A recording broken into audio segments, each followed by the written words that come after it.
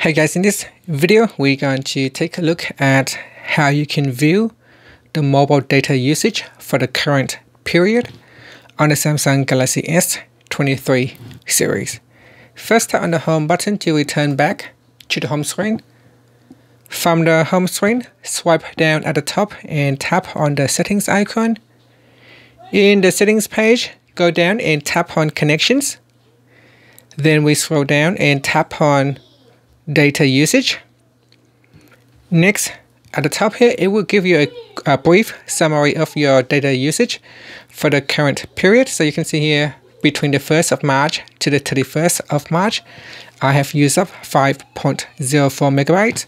If you go down a little bit, you can see there is a section called mobile data usage. Tap on that and it will give you some more information. It will give you a breakdown of all the different apps using up the mobile data, such as Google Play services using up 2.45 megabytes of data. Then next is Android OS and so on down the list. And this is how you can use, how you can view the current period mobile data usage.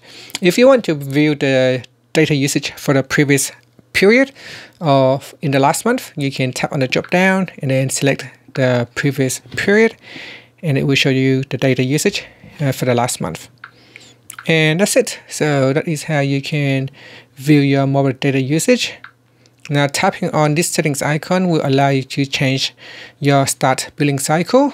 You can also set data warning. And that's it. You can also set data limit if you tend to overspend your data limit.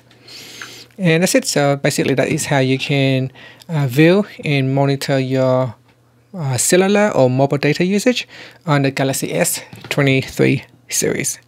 Finally, you can tap on the home button to go back to the home screen. Thank you for watching this video. Please subscribe to my channel for more videos.